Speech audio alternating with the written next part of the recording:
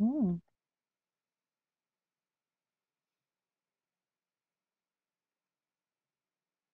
All right, folks, we are live.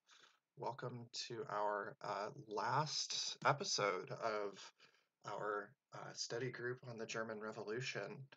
Um, oh, we have Simba on with us. There we go. There's Simba. Hey. All right. Um, so we have finally passed this remarkable uh, landmark in our study of the German Revolution. We have finished this absolute monster of a book. Um, we have now read it cover to cover. Um, and Mhm.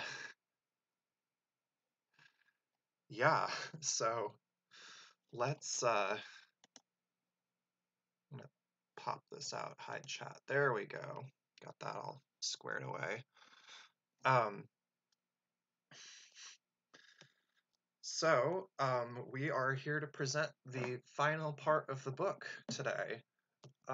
So before we get into it, I'm gonna just add that this is a celebratory stream as well. We are celebrating uh, the absolute accomplishment that we've all been through. You reading along Oh with yeah. those of you who have been reading along with us, that you have also slogged through this absolute big boy, this 912-page opus of incredibly academic history.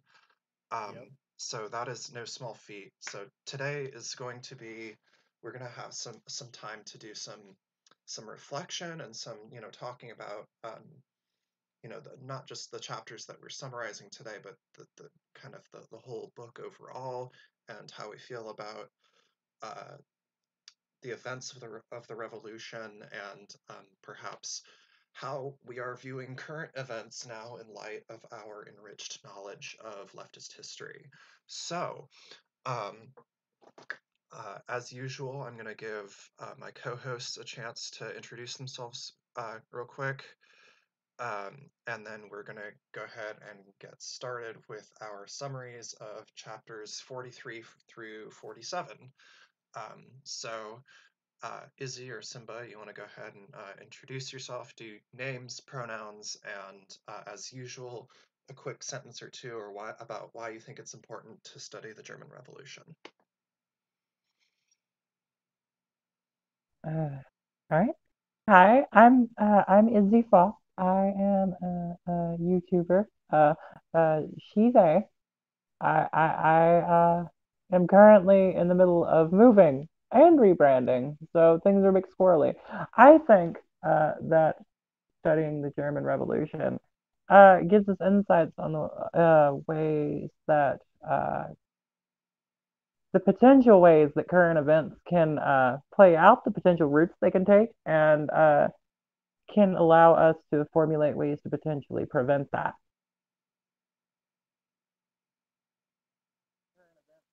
Yeah, Simba, you want to go ahead? Yeah. Hey, I'm Simba. I do stuff on the internet sometimes, and I finally have like a stable life situation. So I'm probably gonna be making stuff on my channel soon, which is Young Simba on YouTube.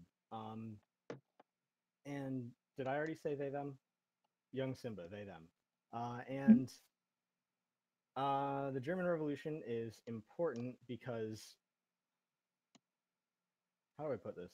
I mean, I very recently read for maybe the second time in my life, left-wing communism and infantile disorder, where Lenin in like 1920, I think it was, goes back and says like, here are like the universal lessons that we can learn from the Russian Revolution and stuff.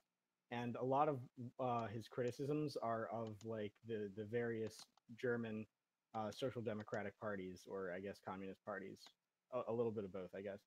And the German Revolution is just a really good example of like in a pre Bolshevism or pre-Marxist Leninist like situation, like what kind of mistakes can like be made, and how can that be contrasted with the other revolutions of the time, especially one like the Russian Revolution, which was successful. And additionally, I think that the more revolutions that you have to study from, the better results you're likely to get. I'd like to think. All right. Thanks everyone for introducing themselves. I just wanted to welcome Brianna of Brianna's Library and Alice Evelyn, who are both here in the chat, as well as Juju, who's another regular attendee of our study group. So I just wanted to make sure that I recognized everyone in chat. And hello to Spice 8 Rack. Welcome. Welcome to anyone else who happens to be joining us. Uh, just real quick, I'm Melody, she, her pronouns. This is my channel on YouTube called A World to Win, where I mostly host these study groups and put out very occasional videos on leftist history and political theory and that sort of thing. I try to strike a good balance between, um, you know, uh, accessible stuff and academia. I kind of try to play the role of public intellectual without, uh, um, putting too much distance between myself and non-academics. So that's what we try to do on this stream, is try to make this as accessible as possible without watering it down. Um, so I'm gonna go ahead before I start rambling and start getting into our chapter 43 summary. Kyle, of course, unfortunately, is a regular co-host. He couldn't make it today, um, so I'm going to be covering his chapter called History and Politics, which is chapter 43. And if you want to follow along in the book, that is on page 839.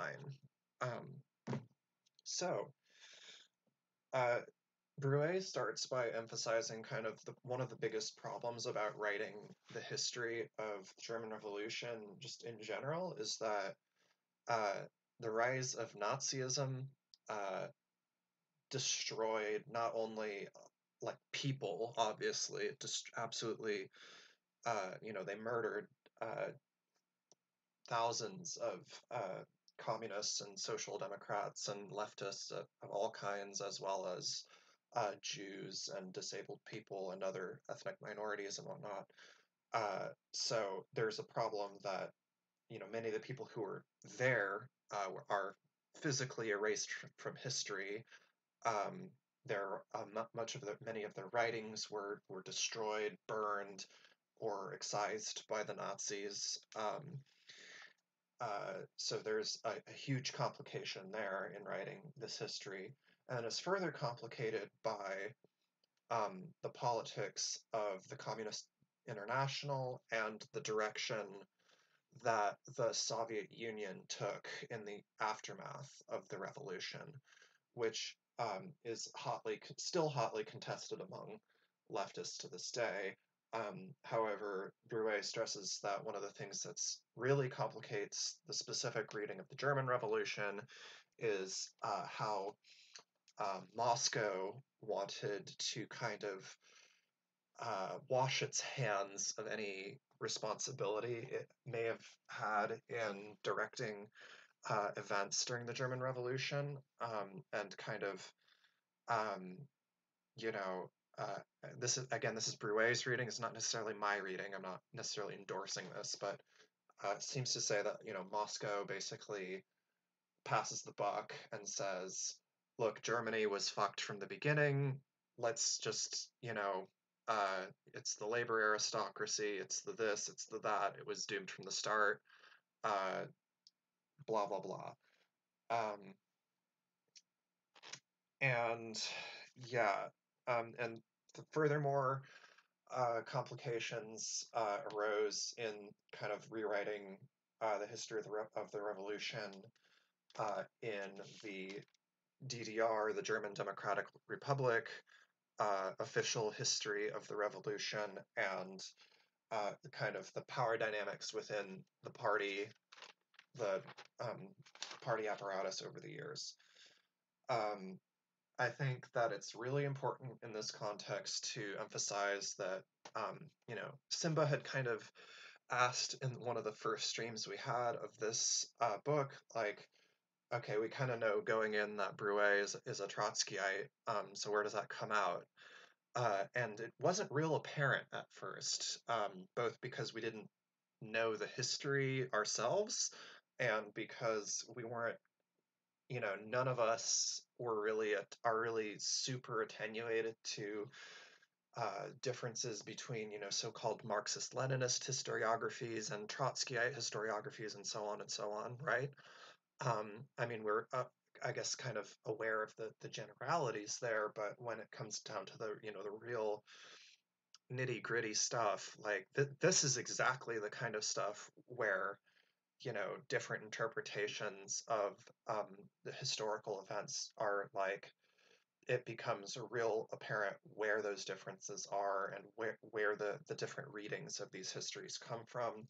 But it also, in my opinion at least, becomes very hard to kind of interpret them dispassionately, but while at the same time kind of like really understanding what happened, and like trying to, you know, um, understand where these people are coming from when they're saying, well, I think X, Y, and Z happens, and these are the political consequences that follow from it, versus other people who say, no, no, no, no, that's all wrong, that's all revisionist, blah, blah, blah, blah, blah.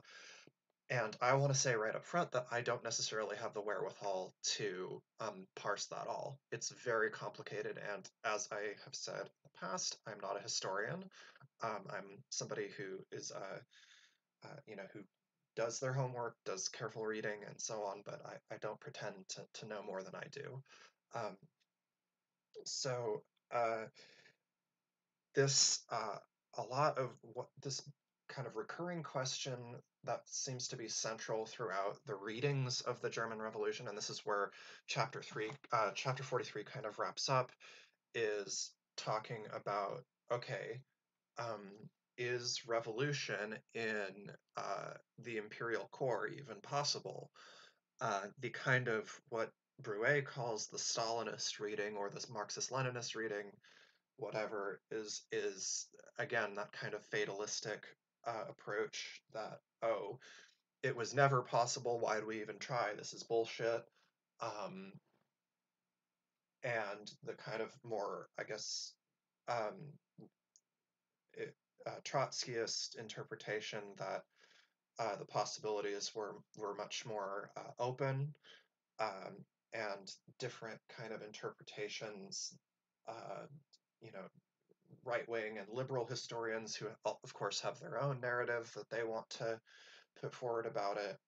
I personally, I don't know if this, you know, I tend to agree with our occasional guest, Axel Verschulz, professor of history at SUNY Potsdam, uh, that the possibilities were definitely a lot more open, um, and that I do actually, even, having gone through this whole book, I do think revolution is possible in the imperial core. I don't think that the existence of the labor bureaucracy necessarily like inevitably dooms revolution in the imperial core. I think that it creates serious complications, undoubtedly. And I think especially in the United States, for example, and I mean in general as well, but especially in the United States, that the role of white supremacy and its question tied up with this notion of labor aristocracy, and where, the white working class within American history has played a very reactionary and kind of backwards role in class struggle, and has, very often engaged in counter-revolutionary violence against, black workers and indigenous people and so on and so on. Right. So there's all kinds of new fields of questions that this opens up for me. Um, but yeah, I think that's really what Broué is doing with chapter 43 is situating where the German Revolution fits into these kind of bigger historiographical questions. And again, historiography, for those of you who are unfamiliar with the term, historiography is simply um, it's like, what are your methods of history? What sources are you considering? Who are your heroes? Who are your villains? What forces do you consider to be kind of predominant?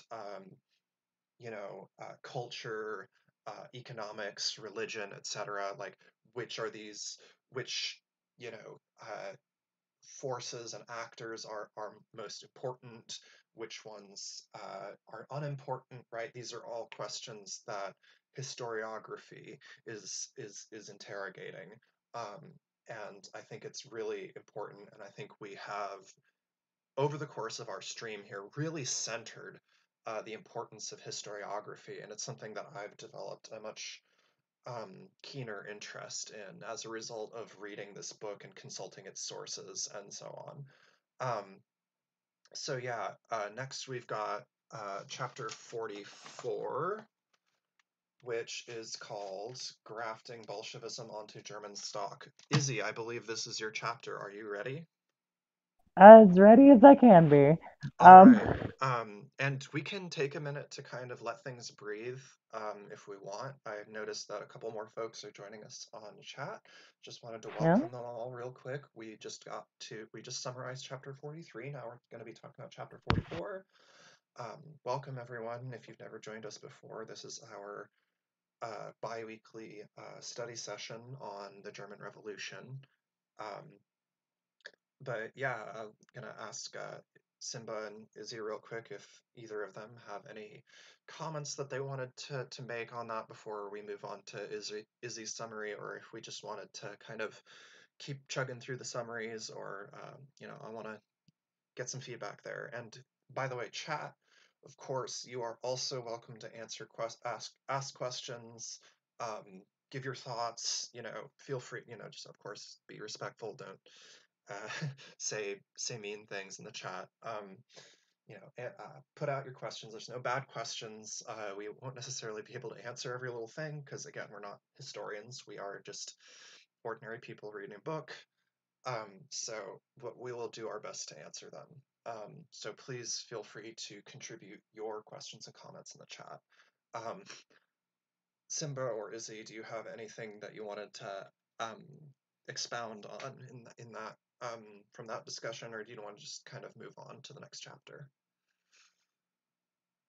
I actually wanted to ask, do you remember if he mentions anything in particular that the Nazis might have destroyed, or like any particular events that might be affected by an absence of evidence or anything? I think so. This is me just doing my very best from my own notes, which is that uh, it's pretty general. That lots of things like newspapers and letters between comrades and those sort of things were systematically destroyed by the Nazis or by um, you know even the party itself because of the needs for secrecy or self-censorship with regards to like their relation with Moscow, which of course Broué paints in a very unfavorable light. Um, but yeah, I think it's my read on this chapter is that uh, the lack of the destruction of documents and people, of course, is uh, I think he's pointing to it as a pretty general symptom. Understandable. That's all good. Sure. Izzy, did you have anything that you wanted to contribute, or do you want to just go ahead and get into your chapter summary? I just want to go ahead and get into this. Yeah, go for it. Um, all right. Um, I do have to note though, going into it, I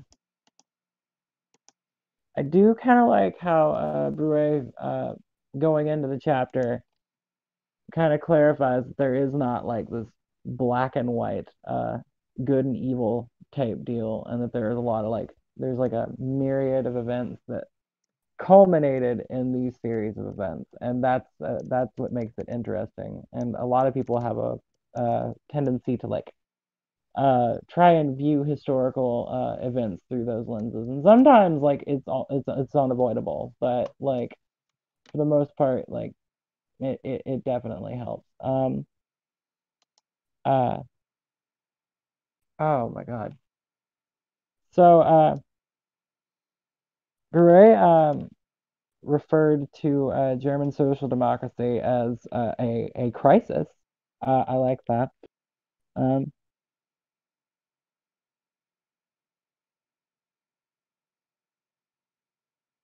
I am dreadfully sorry. It's okay, hon.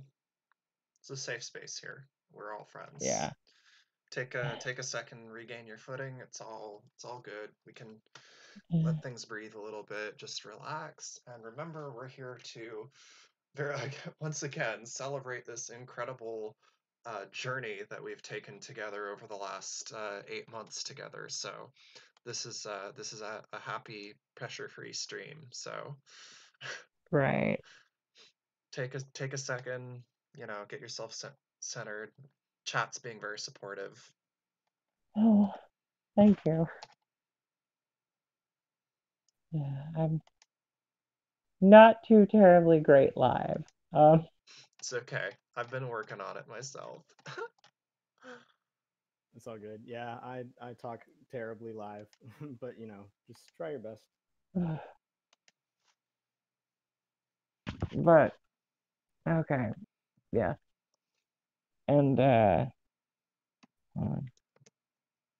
he does, however, go on to say that German social democracy, like up to this point, and still kinda was an expression of German workers' movement, and like for reasons that he uh for one, they were like pretty serious about organizing. They demanded discipline from party membership, and but the calls for reformism and revolution simultaneously, well, the contradictions became very apparent pretty rapidly as things started to deteriorate. And elements that were contained within the party started to kind of fraction off and just sort of do their own thing. Seems like. Um,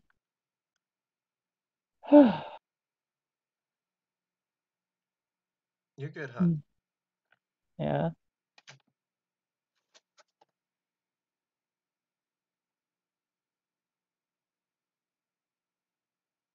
I'm not having the best time with this. Emil, can you take over?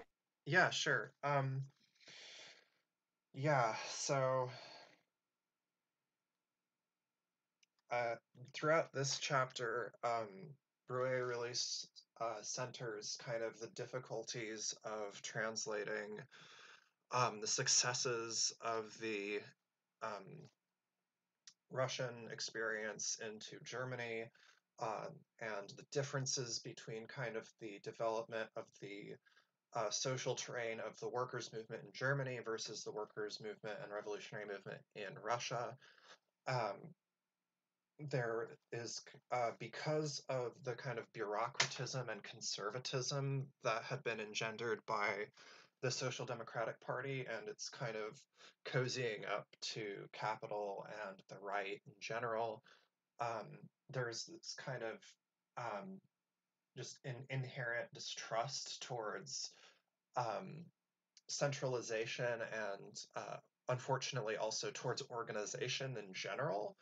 Um, and this is exactly what Lenin and in fact Radek as well, Karl Radek, talk about being this kind of juvenile left, like ultra left tendency, which is this kind of maybe a little premature desire to launch into revolutionary action, and where it's really not uh, warranted by the alignment of forces, um, where at the same time, like, this very understandable distrust of bureaucracy and conservatism um, is perhaps like not misguided unto itself, right? They have very good reason to be distrustful of these kind of conservatizing tendencies that had resulted in the party growing progressively more accommodating to capitalism and war and so on, right? And then there's another another element that's complicating things is the the NEP in Russia, the new economic policy, which was, again, I'm not an expert here, but I'm going to do my best to kind of take a shot at it. The NEP was a series of kind of economic reforms that the early USSR, or I guess it wasn't quite the USSR yet, it was still uh, in this state, I think being the Russian Federative Socialist Republics or something, RFSFR. I'm getting something wrong, but anyhow, RSFSR. Yeah, they're enacting this policy, which is seen as kind of a step back towards capitalism. It involved things like certain concessions to the peasantry, and relaxing of things like grain requisitions and whatnot, which had been um, like really central to the so-called war communism during the Russian Civil War.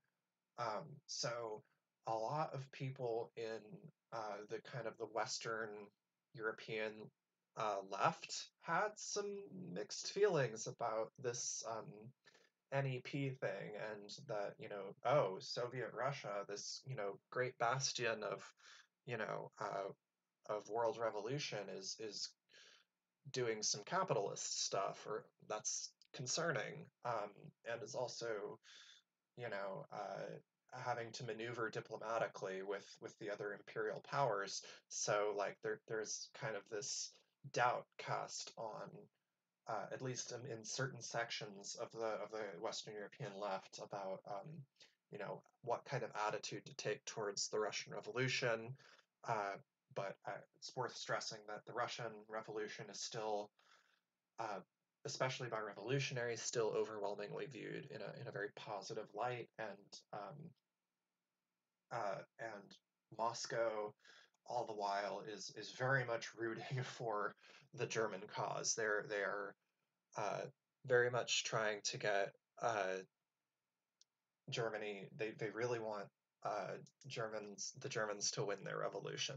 Um, so there's all kinds of things that are complicating the relationship between um, kind of the German left, and in and of itself, and its relationship to Moscow, and just kind of its political line in general.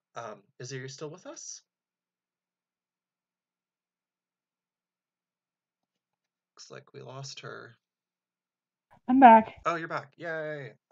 Yeah, my phone tried to connect to the neighbor's Wi-Fi. Oopsie. Right. No, it didn't oopsie. So, yeah.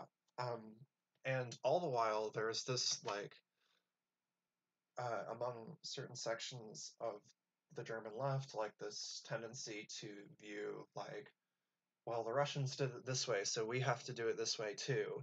And this is something that, Paul Levy, as Simba will get into very shortly, Paul Levy criticizes this as being kind of dogmatic and undialectical. Um, Levy himself is criticized for being kind of a bourgeois dilettante intellectual um, layabout, which I think is unfair. Personally, I think and Broué seems to agree. Broué seems to hold Levy in pretty high esteem despite his many mistakes. But anyhow, so there are these tensions between, I think, this chapter is really emphasizing kind of the problems of the Germans trying to, in some ways, emulate the Russian model, while at the same time trying to keep their own house from collapsing in on itself. Um, right? So there are definitely a lot of different kind of lines of cleavage that are messing things up for the German party in many ways.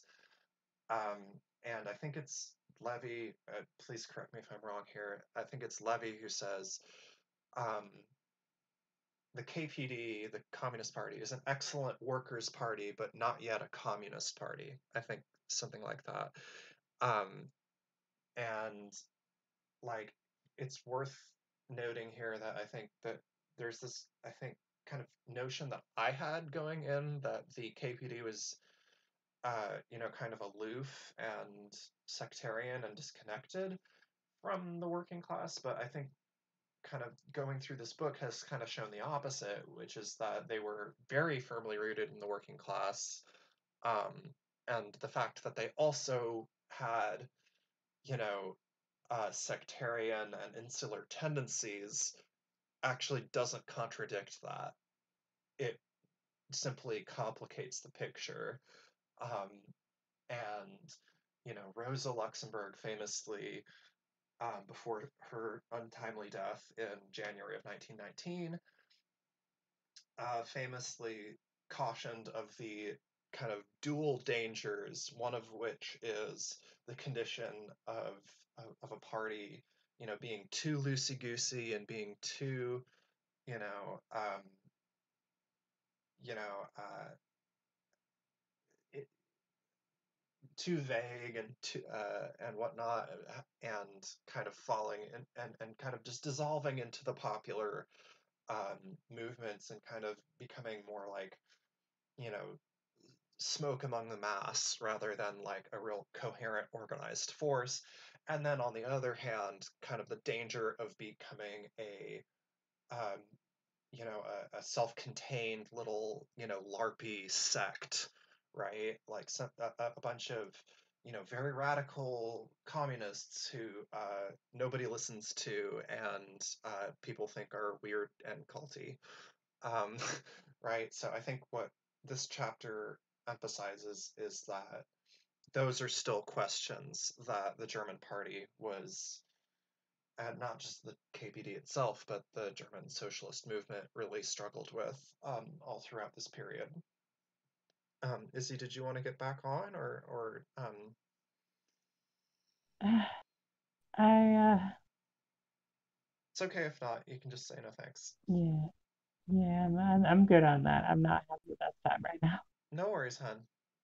It's We're it's with you. it's yeah, I'm trying not to break down live on the internet. All right. Well, this is again a safe space for I everyone. I know, but All right. So I just wanted to give us a second to think about this chapter a little bit. Maybe if either of you wanted to comment on it, or if Simba, if you want to go ahead and start talking about Paul Levy, that would also be just fine. I'm happy either way. All right. I mean, I personally am ready. You know, I'm good. You guys Yeah, you can go are for it to then move if you want to. on. All right. So chapter 45 is like sort of a mini biography. Like there was the like really small biographies at the beginning of the book that were like one or two paragraphs or something, and then this whole chapter is like Paul Levy, the missed opportunity question mark. Kind of, yeah, I think it's literally the name of it is Paul Levy, the lost opportunity question mark. And the topic of this whole chapter kind of is summed up in the first sentence. So this is going to be one of the only times that I, quote at length the book. So it starts by asking, was Paul Levy a communist? This question needed to be asked from the moment he refused to take the hand which Lenin extended to him by way of his correspondence with Clara Zetkin. Radek regarded Levy as not as a communist, but as a bourgeois dilettante playing at revolution. Trotsky compared him to Frossard and Sarati as no more than one of many left-wing social democrats who were caught up by the Russian Revolution and carried by the mass movement beyond their own limitations, but whom the ebb tide was to return to the fold. Finally, the historian Richard Lowenthal regards Levy's adherence to communism as a misunderstanding due to his ignorance of the reality of Russia. As a disciple of Luxembourg, he could believe himself to be a comrade in arms of the Bolsheviks only because he had never truly understood what Bolshevism was. So that's like so it goes through a whole bunch of disagreements that Paul Levy had with his own party. I think it kind of goes over a little bit of why the KPD and the KAPD had their split, which Lenin and I think Radek criticized him for. He and it goes over him being like very, how do you describe it? I guess at a certain point very anti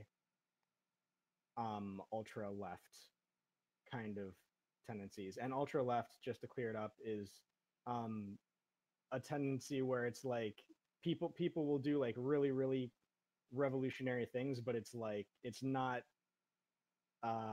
It would be actions that are too radical at the time that they're happening. So things like, I think there was one occasion where like cops were being captured and like going guns blazing, I guess, in a situation where the popular opinion isn't quite on your side or isn't quite there yet. And he was very anti that. So during the March action, he was very quick to denounce the people who took part in it, which once again, Lenin and Radek, who were on the further left end of the spectrum, were like against his denunciation of the March action.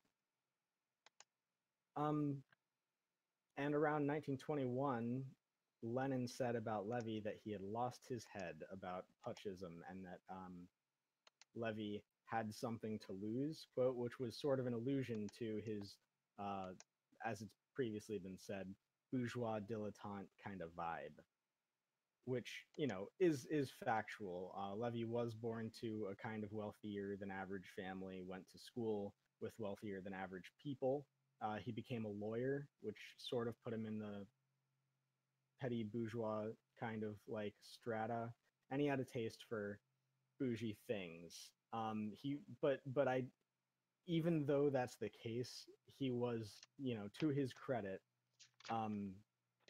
when World War I broke out, he got drafted and he exiled that and hung out with Lenin and a few other folks in Switzerland, which Switzerland wasn't involved in World War I, so they successfully evaded the law and everything.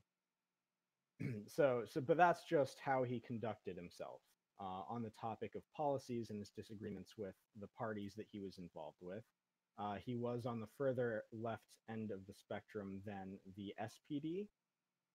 So he did join the Spartakists at the time that became a thing in like 1918, I think it was. Yeah. 1918. He hung out with folks like Clara Zetkin, who were on like the far left end of the spectrum. Disciple of Rosa Luxemburg, also a lover of Rosa Luxemburg, but Rosa definitely deserved better. Not to say that I'm not a fan of Levy. I think he's a pretty cool dude, but I will say that Rosa like definitely deserved more. Low key fuck boy. Yeah, low key. For real.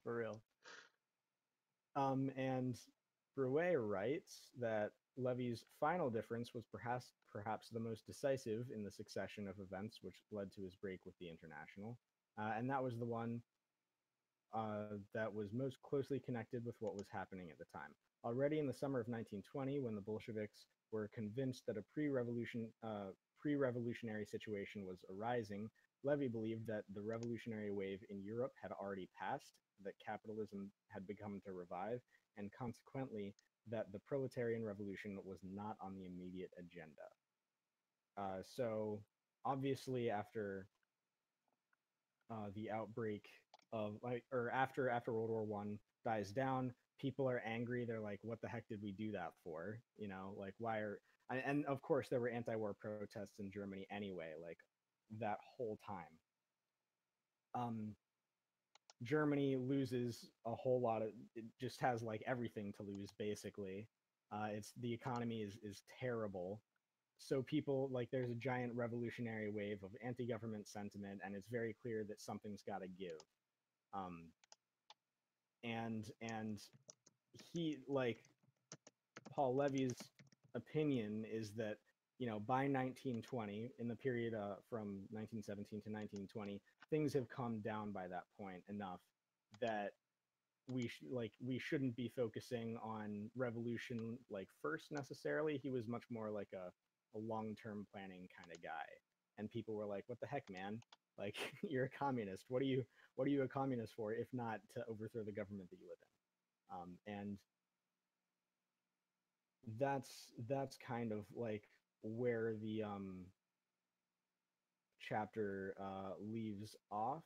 But I think that by the end of the chapter, you kind of get the sense that despite the fact that Paul Levy had like a lot of incorrect like opinions and takes on things, and maybe towards the end of his career took like a little bit of a rightward turn.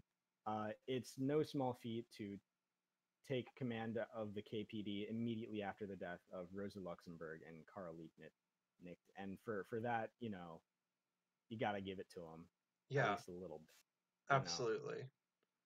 So so yeah, I think that at the end of the day, when the sun sets, Broué has some respect for Paul Levy despite his flaws. Yeah, and I think that Levy is one of the more interesting characters in Brouet's narrative, and like I tend to agree with it. With his overall kind of sympathetic portrait that he paints of Levy, not again just going off of what he says, and not really having any other sources, but admittedly that's problematic. But um, Carl Radek, who I will be talking about in just a minute, was, I think, kind of infamously said, Levy wants to educate the workers until they're white in the hair with wisdom, uh, until their hairs turn white with wisdom. So, and I think, yeah, it's very relevant. I think both in terms of how Levy as an individual was viewed within the German movement and how he was viewed by Moscow, which is that because of his kind of class status and like you know uh, uh, what have you, it can be he was kind of always treated with an air of distrust, um, and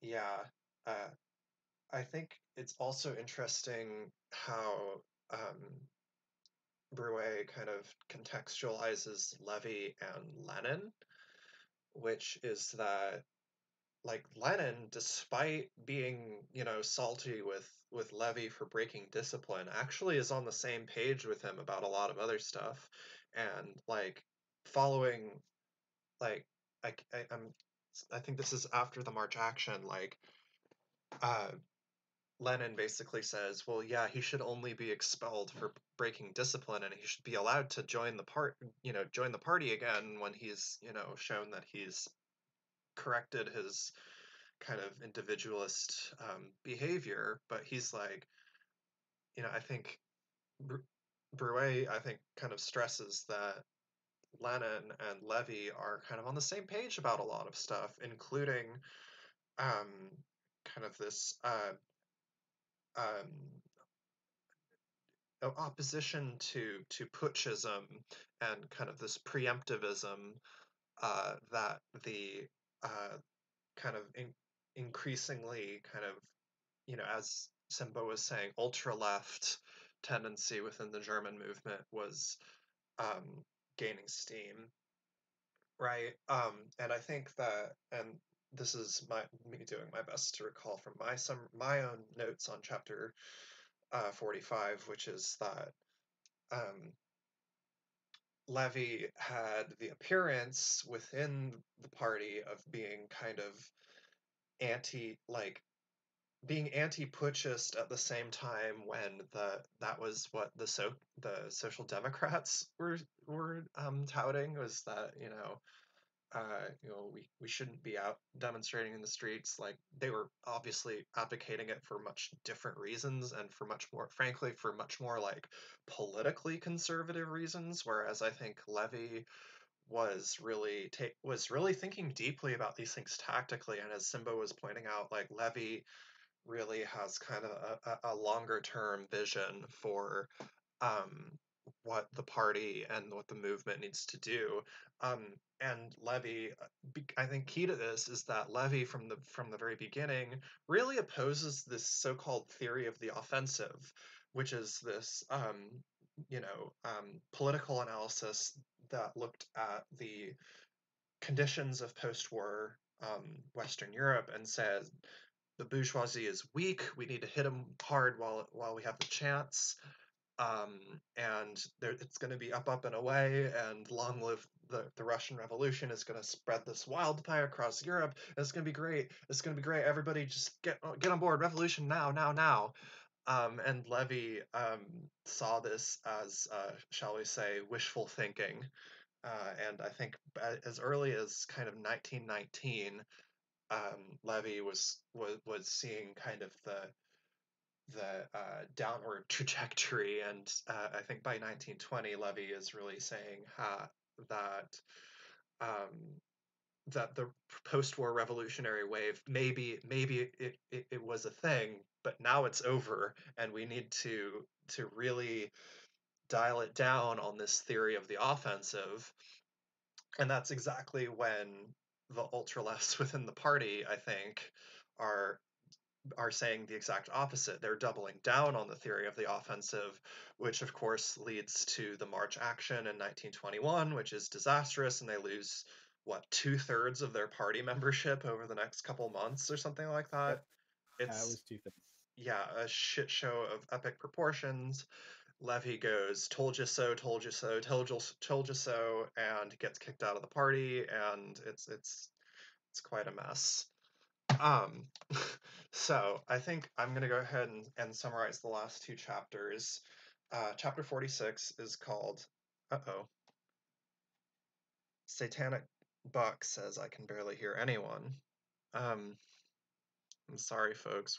We're doing our best. I know Simba is coming through extra quiet. Um, Hello, Logan Elizabeth says, hello everyone, I'm new here, welcome. Yeah, I'm seeing there's a lot more people than usually coming on. We have 8 people um, watching according to YouTube, so welcome everyone, newcomers. I'm uh, sorry that you didn't find out about our study group sooner. We've been doing this since December, but hopefully we'll have more study groups coming up in the nearish future. So I hope you can join us for those. But yeah, I hope that more folks can hear us. I know we've been having issues with Simba's mic, but or I don't know if it's Simba's mic or if it's something to do with the connection. I've got them turned all the way up on my um, on my Discord here, so I don't know if that's what's up. All right, well we're doing our best here, folks. So let's get into chapter 46, Karl Radek, The Confusion of Styles. Radek kind of, despite being like kind of a major figure in all of this, is Broué says he's largely kind of a forgotten figure of this period. which is unfortunate because, according to Broué, Radek is just kind of an incredible intellectual powerhouse. He's quick-witted. He's an exceptional orator. He's he's a very experienced political activist. Broué, however, says that despite all of that, he's also not a terribly strong leader, especially kind of in period of crisis and under a lot of pressure, which of course is exactly when you need to have good political leadership is in periods of crisis. Um, he was a sharp thinker with very very well read, very good at very well theoretically based, and always had a very keen political analysis, but at the same time he really lacked that extra confidence and oomph that would have allowed him to have, again, this is as told by Broué, Radek didn't have that extra, backbone that would have made him a much more effective political leader. Um, oh, hello, Eve. Welcome once again. It's good to have you. Um, and he's also kind of a bad boy. Um, he's described by a British spy as a cross between a professor and a bandit.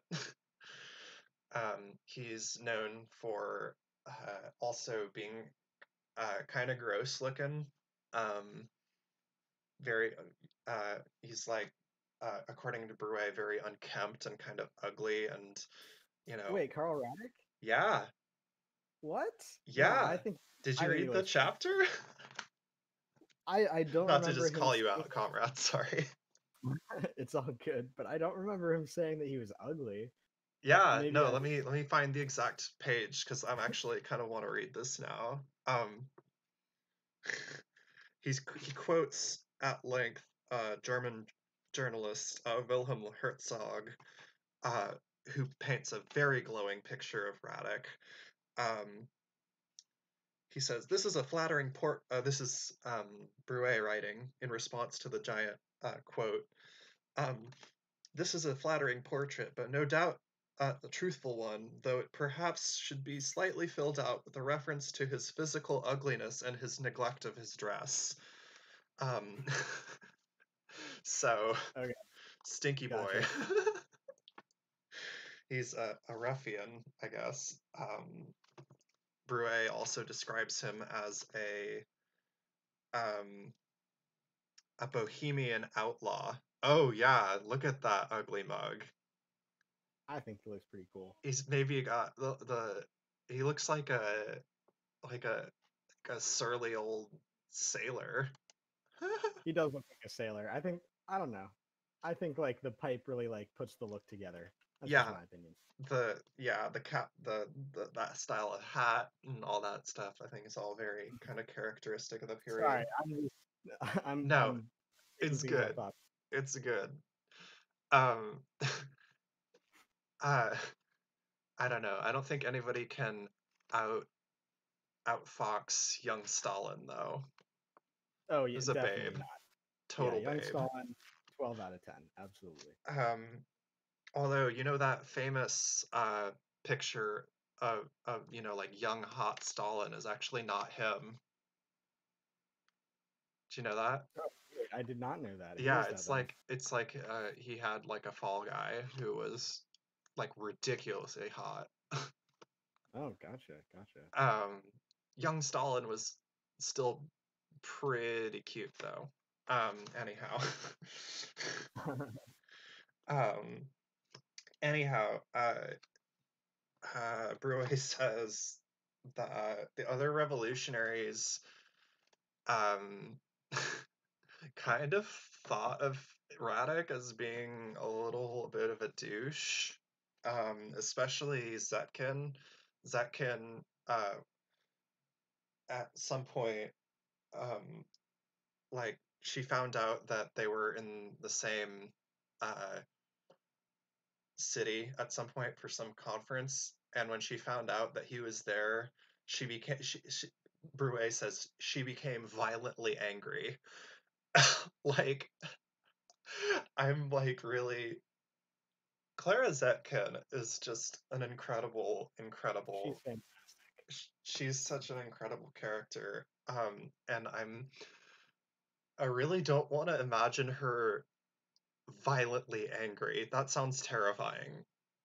Because she's like 4'11" or something. She's tiny, tiny little German Jewish woman. Um, anyhow, Broué talks about how Radek had uh, kind of anticipated the arguments that um,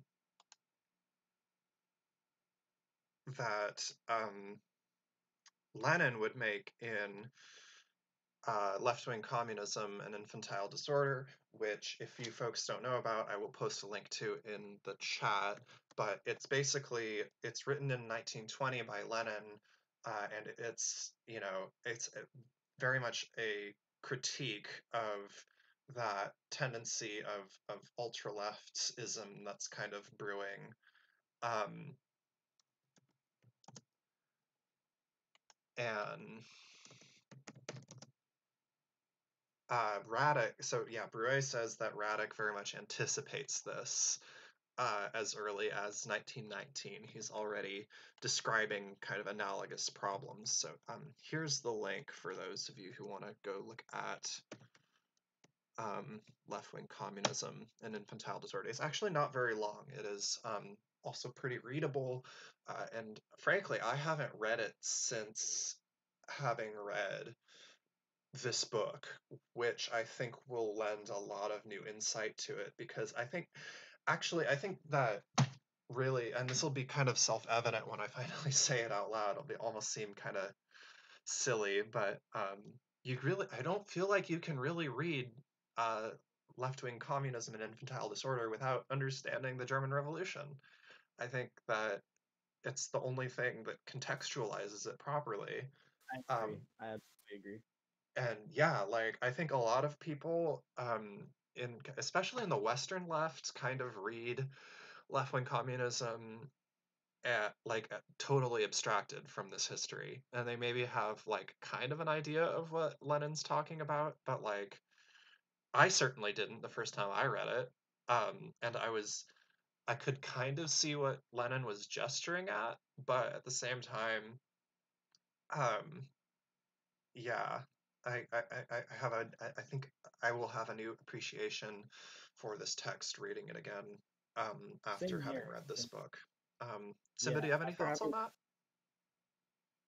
yeah, I was just gonna say, after having read this book and like bits and pieces of like a people's history of the German Revolution, and then that one other book that was like a narrative, I don't remember, but you recommended it to me, The Lost Revolution, The Chris Lost Harman. Revolution. Yeah, a good amount of that. Yeah, and I just read Left Wing Communism last week, and it really just like understanding the German Revolution and then reading that again, like after, like it just really puts everything together, and it's like, oh, like he was making an actual like a very potent series of points about this, especially in understanding like the individual figures and their positions um, within the German Revolution that he writes about. Yeah, I think that I have a new appreciation for left wing communism Yeah, that I I didn't have before. I also feel like, do you remember from? I'm probably gonna lose some folks in the chat here when I talk about this, but do y'all remember Hermann Gotha from earlier in this book? The Uh, I vaguely remember that name. What did he do? he Yeah. he was another one of the like kind of ultra left folks that basically when Lenin wrote Left Wing Communism, Gorder responded with a big like okay boomer tirade in response. Um True. I vaguely remember that. Yeah. So I want to go back and read. Oh, hey, Zanzi is here. Hello, welcome. We're just kind of getting to the end of the stream here, or the end, not the end of the stream, but the end of our summaries. The last chapter is entitled, um, oops, Balance Sheet of a Defeat. Right, and so I'm gonna do my best here because I don't have a written summary of it, but I think that Broué is overall trying to um, kind of summarize, not necessarily like summarize the whole events of the entire revolution, but really showing that um, this revolution like its defeat or victory could have absolutely radically altered the course of, obviously world history, but specifically the history of, of the communist movement, and that, it's likely that if it had won, for example, that Nazism might not have succeeded in becoming. I mean, I think I would argue that Nazism. I think it would obviously. I think it. I do think it would still be there, but I think it would have maybe been easier to defeat, or perhaps I don't know. Again, like pure speculation based on my reading of this book, and I think it's also likely that. Oh, go ahead. Sorry. I was gonna say that um, Germany probably would have split up regionally sooner, Oh yeah. rather, yeah, yeah, rather than like Germany completely going one way or the other. Because like Germany as a concept was a brand new idea, basically. Right. It was like a whole bunch of broken up like kingdoms and some, and like the more Catholic areas of Germany like really didn't like Nazism at first, at least around the time that we're talking about. And I don't know where the favorability of communism was highest. I guess like Bavaria, Saxony, like the South or whatever. But yeah, I think it would have balkanized and broken back up a little bit, and there would be more fasci parts of Germany and like more communist parts of Germany. Yeah, I think that's inescapable. I also think that I think one of the kind of the key moments is the occupation of the Ruhr, because that kind of like German, Germany was already economically devastated by the war and the reparations and indemnities and all that, and then like just being occupied by the foreign powers, other imperialist powers, was like, I think both, you know, I think it really poured water on the workers' movement, which was already kind of discouraged and um, kind of dejected from the incredible uh, economic devastation and the just overall like disintegration of German society, and that because of the nature of the occupation really inflamed those nationalist sentiments that allowed, the Nazis to really get a toehold in there. Um, and I think that that's also critical to understanding the so-called Schlageter line that the communist, and like why it was such an epic failure on the communist part. Like, so just to recall real quick, Schlageter was a kind of a right-wing guy, right-wing like soldier, I think, counter-revolutionary who was killed. Um, and even though he was kind of, right-wing, he was still kind of like, uh, you know, an honorable, widely viewed as kind of an honorable soldier, so to speak.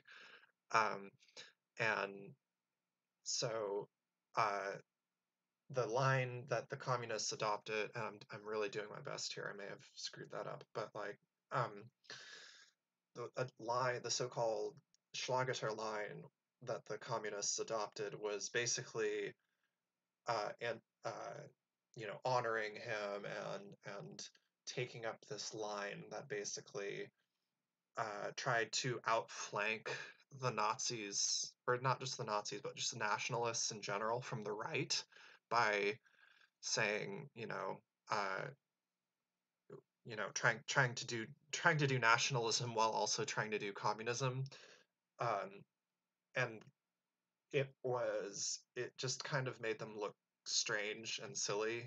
I think they adopted this line for kind of understandable reasons, because I think they were trying to kind of head the Nazis off at the pass, so to speak, like to kind of like don't, try to basically be like, hey, don't fall for their bullshit. You should be on our side if you really want to save Germany, so to speak. Um, and I think that maybe that was kind of correct in principle, but in execution was sloppy, and you can't, if if people want nationalism, they're going to go straight to the source, right? Like if the Nazis could serve nationalism better than you can, don't try to out Nazi them. For lack of better, don't try to out nationalist people who are programmatically nationalist. Um, so that was caused a serious setback for the party, I think. And then I think Broué in this last chapter also really highlights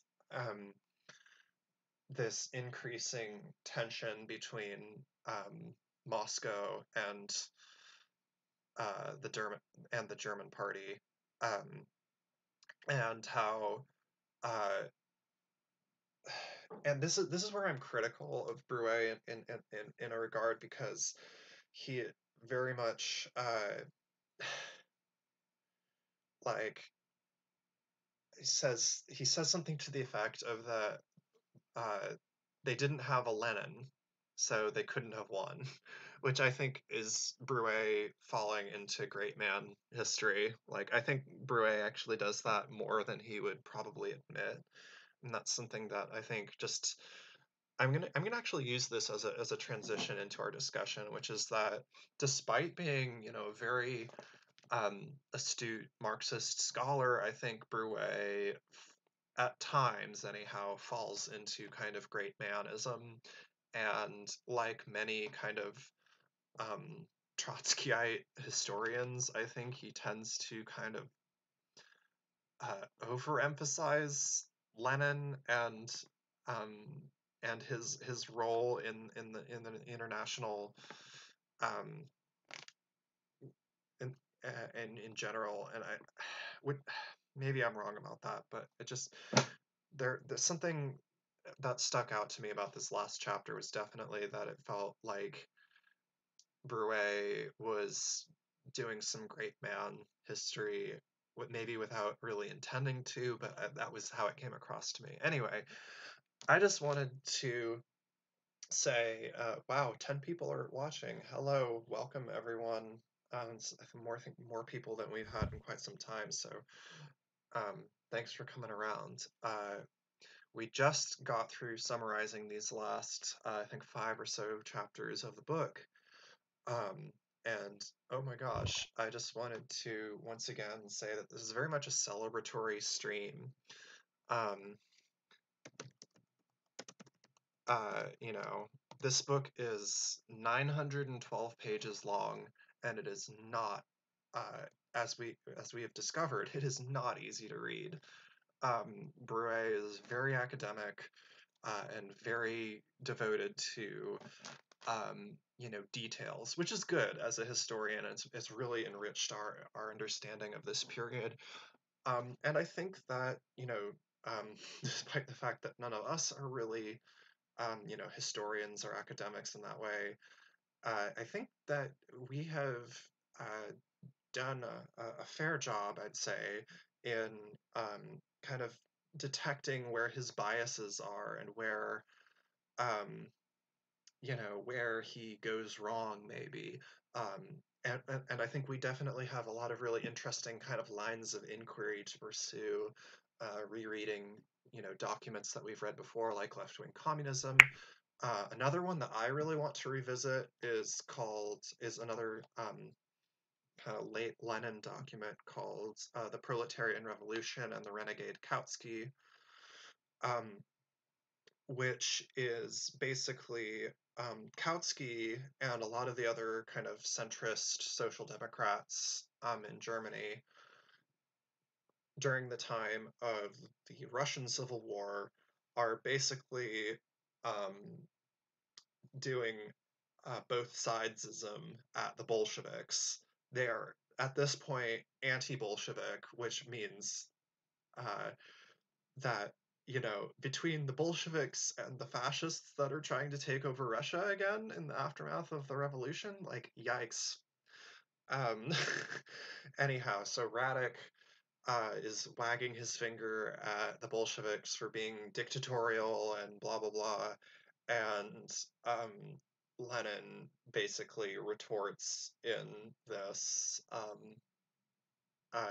his article, his pamphlet, uh, listen here, you little shit. You are a snake of the highest order, and let me show you why. Anyhow, I think that's another document that I want to revisit. I haven't read it in a while. Um, anyhow, I just wanted to thank my amazing, beautiful co hosts and my amazing, beautiful audience who have been so incredibly, all of you have been so incredibly supportive over the last 8 or so months that we've been reading this astounding book, and we're working through this incredibly tragic period of world history. Um, I just want to give both the chat and my co-hosts uh, time to just free form. What are your thoughts about this book, and either in general, or what new things are you curious about, things that you maybe would have thought you'd be curious about before that you're curious about, etc., etc. um and chat, feel free to also say that. you know give your thoughts, give your questions. So Simba, oh, I don't know, I think we lost Izzy here. Simba, what do you, if you want to muse on those questions.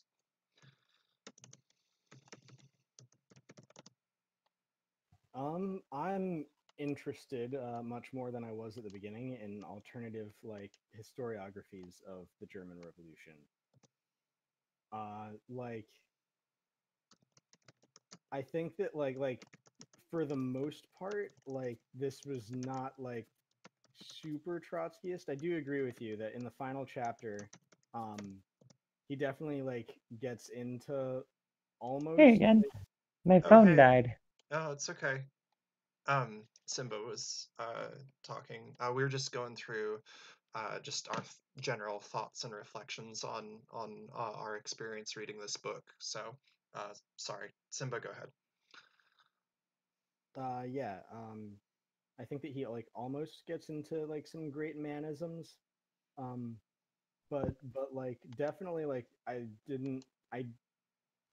I don't have like a keen eye for like what's Trotskyist and what's not, except for when he has like the really hot takes, like the Comintern did absolutely nothing of value like past 1922 or whatever that dumpster fire of an opinion was. you know, I'm sorry to all the Trotskyists in the chat. Actually, I apologize. Whoever what was should turn. Oh, Izzy. Chat is saying turn your volume down. Gotcha.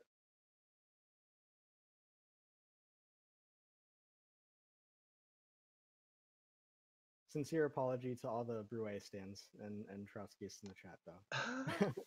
It's all right. Yeah. So, Izzy, you don't have to if you don't want to, but we were just kind of going around and giving our general thoughts on, either the chapters that we read this time, or the whole book, or things that maybe you're curious about now that you weren't before, or that, things that you learned that you thought throughout this whole process, either about the revolution itself or other events, or maybe just about the way that you study and learn, or anything really that, feel free to express yourself in whatever way you think is, appropriate. Right, again, we're here to celebrate our accomplishment, right? It's been a very long and difficult road. So, feel free to share any and all of those thoughts here. Uh, um, the one thing that keeps popping into my head is how dense the book was, because like I have a really short attention span, so it took a lot of effort. Um, Same. uh, it was very, it was a heckin' chungus. Uh, uh, yeah, that's all I got right now. I'm sorry. That's cool. Yeah, I think it being so dense and then having finished it makes me want to go back to stuff that I found confusing, especially some of the chapters in the first half of the book that are written not chronologically. I feel like now I have a better grasp on the sequence of events that went down and stuff. So definitely that would be interesting, especially like when they're talking about even before like the actual German Revolution, but getting into World War I. So yeah, of course I don't own the doorstop of a book, but I feel like I would benefit from having like a physical copy to go back on. I'll order you a copy if you want to Venmo me. Oh, we can talk about that later. Yeah, okay. Cool. Um, yeah. Let me see. I'm actually gonna, speaking of this book, I am gonna go ahead and um, post a link to it, the PDF of it in the chat. I've been meaning to do that this last couple times, and I've forgotten to every single time. So, apologies for that, folks. But the only thing I must regretfully say is that it is not properly indexed. So, you'll have to scroll through everything by hand. There's no like proper like bookmarks and stuff in it. So, um, yeah, that's just an unfortunate um, consequence of that. So I just went ahead and posted a link to the PDF of the book in the chat. Um, yeah, and I just wanted to say that like we as a group have been not just, we started actually the four of us, the I guess founding uh, whatever you want to call it, founders of the study group, me, Simba, Izzy, and Kyle, actually started this way back, I think last September or so, and we read not even a whole book, we just read a selection of chapters from a book called On New Terrain by Kim Moody, and we read that with um, my dear friend and old professor of economics, Professor Yusuf Khodaparas, who hopefully we'll have on again in the future. He's delightful. Um, but yeah, this has been a little bit of an experiment in learning, because I've seen other folks do something like this too online, right? A kind of a publicly accessible study group that, um, like you can tune in on a regular time and hear us talk about this book, and in a way that I think, especially for a big academic book like this, which is so, as Izzy pointed out, so dense and so non-chronological and very inaccessible to non-specialists, I think kind of the method that we do this with, as being kind of non-experts, looking at this book, I think really kind of tears down some barriers, and maybe my hope is that it makes the prospect of, people who don't necessarily have an academic background, go ahead and try to take a crack at this kind of book, and can maybe inspire some confidence in people who maybe otherwise would have been, too intimidated to try to take something like that on, because it can be incredibly intimidating, um, right? Like, people, I think, especially in kind of leftist circles, there can be this kind of, uh, you know, intellectual snobbery of, well, look at me, I've read Das Kapital and Dialectic of Enlightenment and a grad student's reading list worth of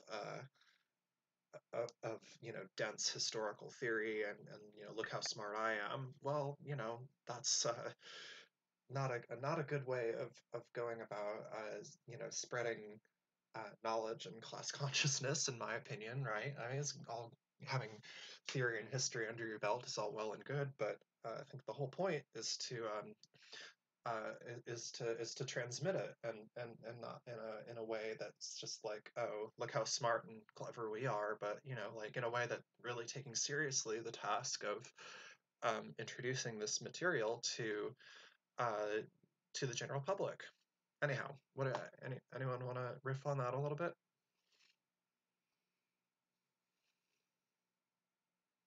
No, I think that you summed that up pretty well. Brianna says she fully agrees. Well, thank you. Um, I also wanted to take this time to, I think I already said, thank you to uh, my co-hosts here who have done the hard work of reading this monster of a book, and coming on with us every couple of weeks, and setting aside their time to read and to think. That I'm very gracious about for that. I'm very gracious for my audience who has kept tuning in week after week, um, and for bearing with us through all the technical difficulties and our own kind of occasional fumbling of the text. Right, is all part of the learning process. And I also wanted to take a second to thank all the other YouTube creators who have joined us along the way. I wanted to especially thank the Radical Reviewer, the best, the goodest boy on the left. The Radical Reviewer came and did uh, one episode with us. I wanted to also thank Alki Historiker, other history YouTuber who is actually a specialist in German history. Um, I'd like to also thank Trekkie69, who came in and did a couple episodes with us, and I'd like to thank Queer POTUS, who came on with us last time and talked about it, and would also love to thank, as I mentioned earlier, Herr Professor Axel Schultz, uh, Associate Professor of History at State University of New York in Potsdam. Uh, and I just wanted to say to everyone who's listening, either live now or if you're listening to this afterwards, and you want to leave a comment on the stream on YouTube, if you are interested in participating in our study groups in the future, coming on live with us like we're doing here, please feel free to contact myself, either on YouTube or through Twitter. I'm going to actually go ahead and throw up my channel promo here, that you can support our show. You can support me financially by uh, becoming a monthly subscriber on Patreon at patreon.com/a world to win. And if you can't do that, that's fine.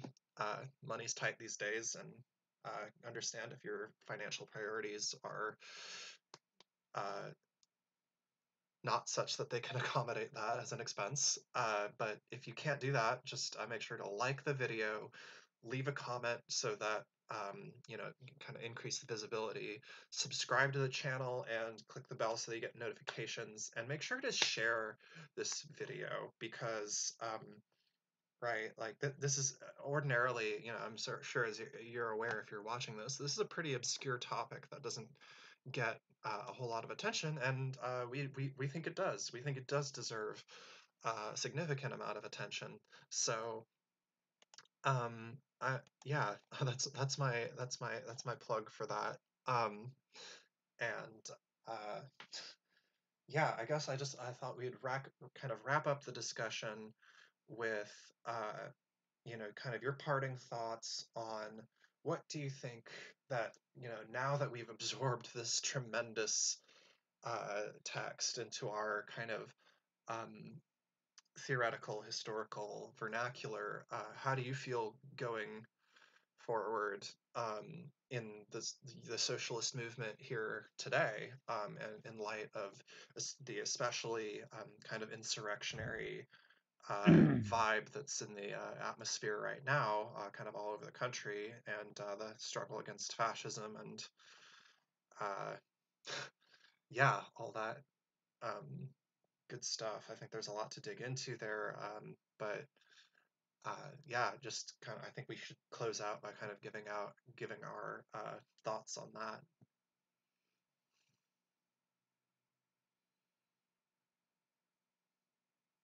Mhm. I think that this is a whole ass topic, uh, to say the least, and it really like approaching this and like reading how much detail and stuff that Broué put into it.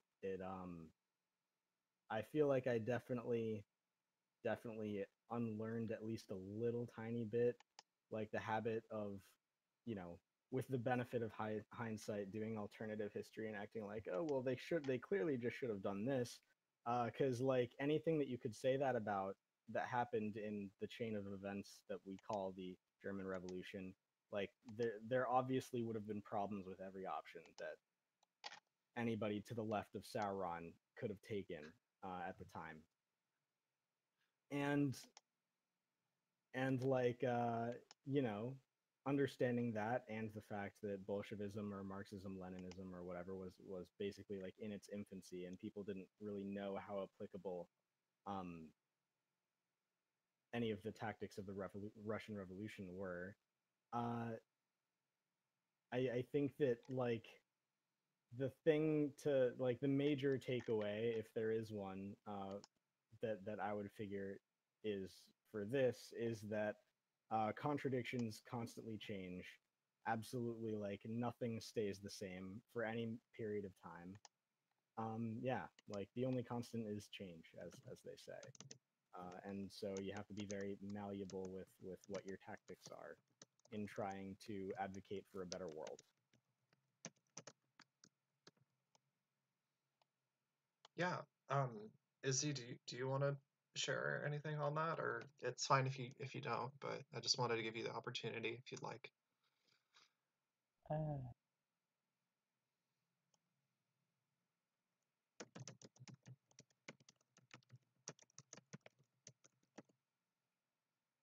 You can say no thank you if you'd like. yeah, yeah, no, thank you. All right. Well, I guess this being my stream, uh, and that and my channel, I guess I'll kind of give myself the last word, which is that um, I have learned so much on this journey that I've taken with you all, and I think that uh, there is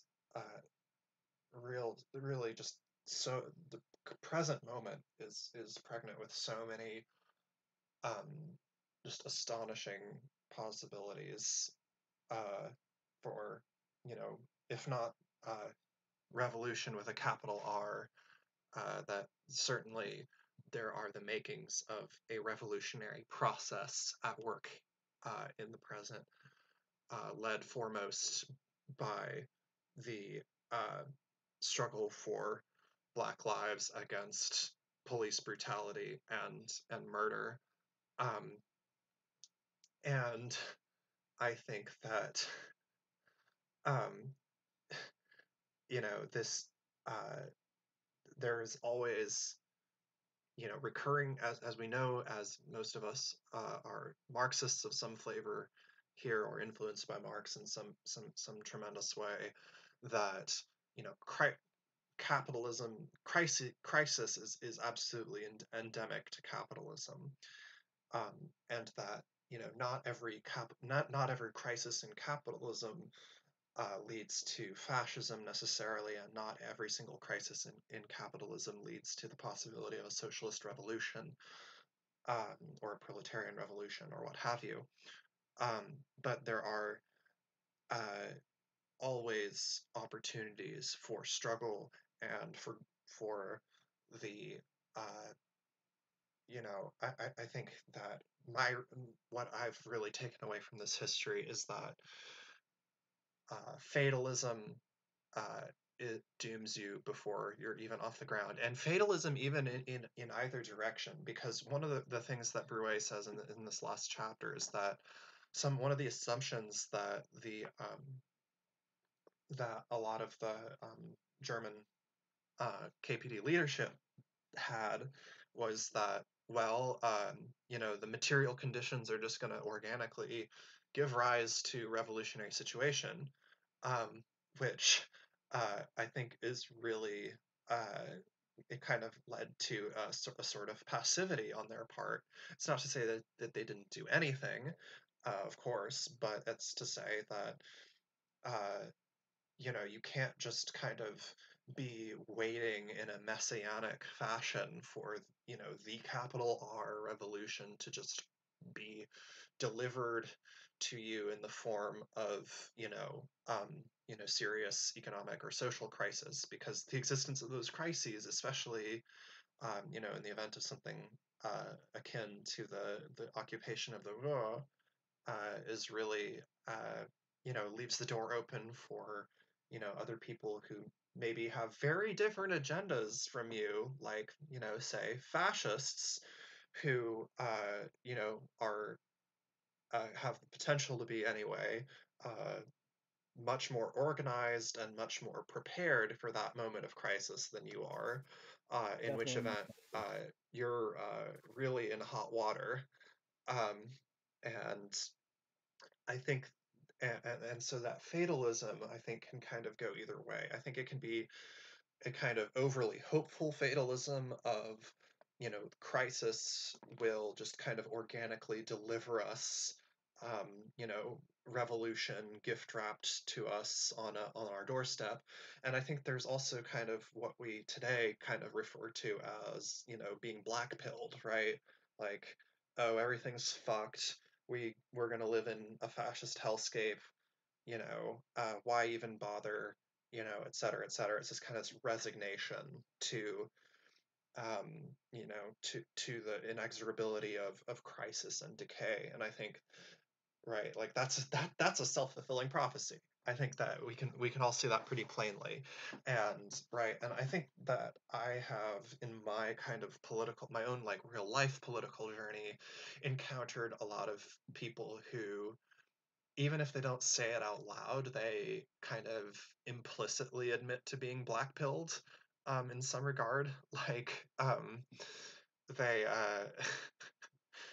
they kind of through their other words and actions kind of imply that they've given up hope, um, or that they've kind of, you know, they're not really approaching struggle in earnest, because they really, um, they don't think that we can win. But I think that that's, again, like, my final takeaway, and I guess this is kind of the note that I'll close out on, is that, you know, we have to recognize that the future is full of possibilities, disastrous ones and wonderful ones. Um, And I think, as Professor Verschultz said in our previous stream, uh, you can't just because you believe in something doesn't mean that it will come true. But if you don't believe in it, it makes it a lot harder for it to come true anyhow. I'm kind of paraphrasing him there, but you have to. I really think that you have to have kind of the revolutionary imagination to think that the impossible is possible, right? And there's maybe some utopianism in that, but I think that without that, you're staking your dreams on nothing. Uh, and that we have to believe that we can win, right? Um, and there's a quote that I'm sure I'm probably stealing from somebody. I can't remember who exactly, but um, no cause is truly lost if there is but one fool left to fight for it. And I'd say that revolutionary socialism is just such a cause, and that I will gladfully, um, put my every waking effort into. And so yeah, I just uh, Simba, you missed my whole closing tirade. It's okay. Um, you can watch it Got you. afterwards. I'm sorry. It's okay. It's okay. Um, basically, uh, you have to believe that, as revolutionaries, we have to believe in the revolution, and we need to, not be black pilled. Revolution is possible. We can do it. It doesn't mean Agreed. that we're just like inevitably going to win, right? We can't fall into that kind of, you know, either triumphalism on the one hand or kind of defeatism on the other, right? Those are kind of two sides of the same coin. Um, as Comrade Stalin would say, they are both worse. uh, um, right? in a So yeah, way. just I, I guess those are kind of my closing thoughts. And as Simba and Izzy, I gave you kind of both the chance to give your last thoughts on this. So I think we're gonna call it an evening. And yeah, if Alright. there's any other things that you wanted to say before we go ahead and I'd say feel free to go ahead and make a plug for yourself, either your YouTube channel or your Twitter or all of the above. And I just wanted to again thank our audience so much for joining us on this incredible journey.